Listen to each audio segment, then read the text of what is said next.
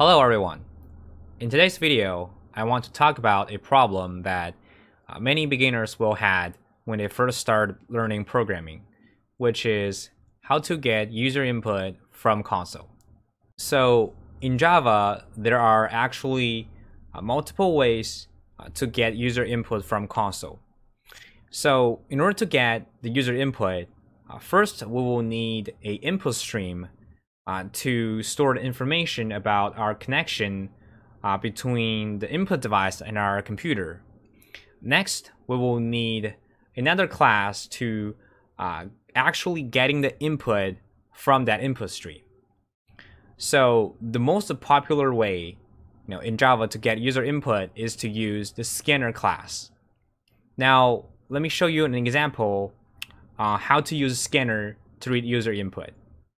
So right here, I have a brand new project called user input, and within my main method, which is the starting point of my program, is where I should initialize my scanner objects.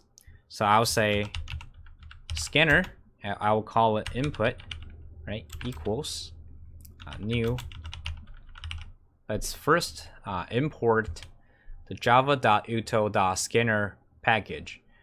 And then inside of parentheses is where we pass in our input stream. And the input stream we're going to use is called system.in. So just like when we want to print out things, we use system.out. If we want to input something, we use system.in. Next, let's print out some prompt on the console to let the user know that we need some input. So let's say system.out.print. I'll use print. I'll say please type some input. Next is where we use our input scanner that we just defined to capture the user input from the console. First, let's define a variable to hold that value. I'll say it's type of string and name is user input, and it is equal to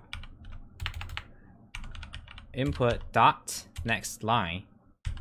So what the next line does is that it will capture whatever the user typed and then store that value inside of user input. Now we can print out that user input and verify if it is the same as whatever the user typed, right? So let's print out the user input and say you just entered plus user input. So if they're the same, which means we successfully captured the user input from the console. So let's run this program. And so please type some input. I'll say hello world. And you just entered hello world. So there we go, guys. We successfully captured the user input using the scanner class. Now, one more thing to mention is that here we define the user input as a string, but other than capture strings, the scanner can also capture other data types as well. For example, if I want to input an integer, I can say int and number equals input dot next int, right? And as you can see, as I'm typing, right, if I say next, the IDE's auto-completion will give me some suggestions on, what I can call on the scanner class. It has next float, next byte, next int, next short. It also have like big decimal, big integer, and boolean, and double, and long. So basically, it supports, all the data types in Java. Okay, now I'll just complete by next int. So if you know like what type of data your program wants, you can limit it the data type that your user can input into your program, right? But if you're not sure, you can use the next line method.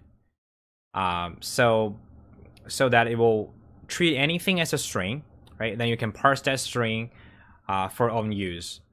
But if you know, like you need integer or you need a boolean, you can use the next int or next boolean method to limit that input type.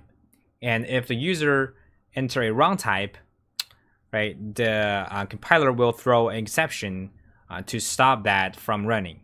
So that's it, guys. A very short video on how to getting user input from console. Hope you guys liked it, and thanks for watching. See you guys next time.